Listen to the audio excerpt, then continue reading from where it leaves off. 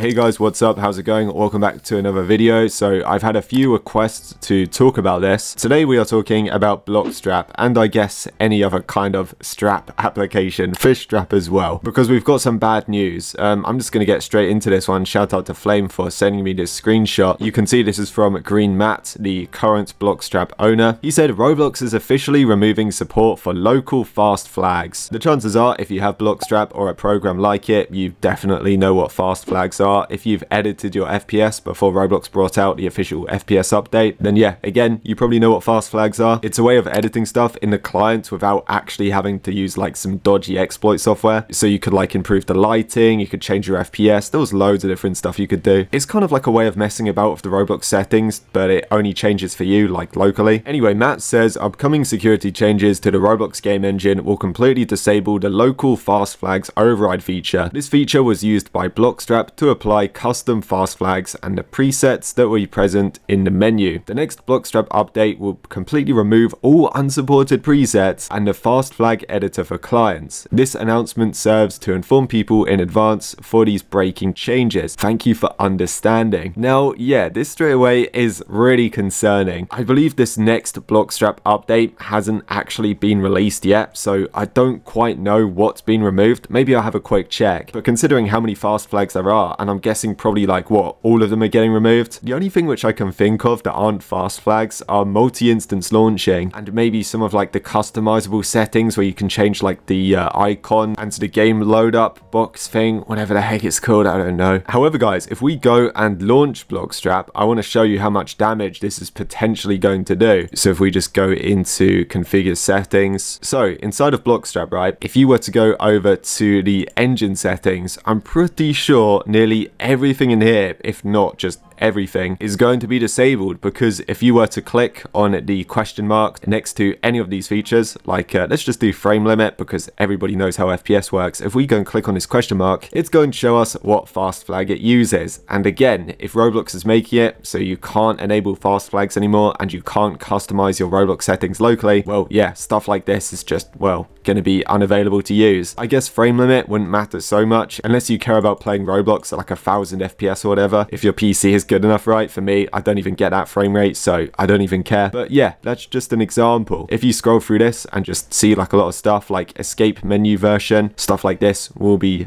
you know, disabled. GUI hiding. I know some YouTubers use that to get like cool shots for their videos and stuff. So again, that will probably be unavailable. Yeah, this is not going to be good. There is a lot of stuff we're losing. As I said, I don't know if Blockstrap is updated just yet. Maybe we should have a look. So the last version was, 28th of March. Yeah, exactly a month ago. So it hasn't updated yet. I'm still going to upload this video anyway because, you know, we're pretty sure a lot of stuff is getting removed. That really sucks. I had a video idea as well where I was going to try and play Roblox on like a potato computer that I got for free. I did a video about that like years ago, back in 2020 or something, but I thought I'd do a new one using the Blockstrap settings. I don't even know if I'll be able to do that anymore, which is a shame. Yeah, look at this. Even Bloxy News posted about it. In an upcoming client release, Roblox will remove the ability to edit fast flags locally via programs such as Blockstrap. So yeah, pretty much guys, this sucks. Massive L update. So you may be wondering, why is Roblox suddenly doing this? Well, I believe it's because of this forum post from this guy. I don't know if this is his YouTube video. I mean, I guess it is. But what he's trying to like say in this video is people are using Blockstrap and other applications which can edit fast flags to apparently hack inside of Roblox games. And I haven't watched this video just yet, but I can already tell what it is. Pretty much what they're going to be doing is just messing up the settings and fiddling with it to make Roblox avatars like just flip out and fly around the map everywhere. I'll tell you what, we'll have a quick look. Here you go. Legitimately hacking in Roblox using fast flags, no exploits. I'm just going to mute it in case it's got audio, but I can just like tell this is not hacking. I bet guys, the character is going to be like clipping through walls, like spazzing out everywhere. Yeah, see? I would not consider this hacking because this is like unusable. I mean, for sure you can like troll a little bit in games and fly around the map, but you can't control it. It's kind of pointless. This guy's not going to be able to get like extra kills or complete obbies easier or whatever. It's just going to be your character like bouncing around like a ragdoll and just flying everywhere. The reason why you don't get many people doing this is because, well, there's nothing to gain from it. For sure it might be interesting for a few minutes. You're not going to be able to like get points and things like that. So yeah, there you go. I guess people are probably going to be mad at this video. It's not this guy's fault, by the way. I just want to make that clear. this video is like well over a year old. I guess he just uploaded it as something interesting, which is fair enough. I was going to do a video on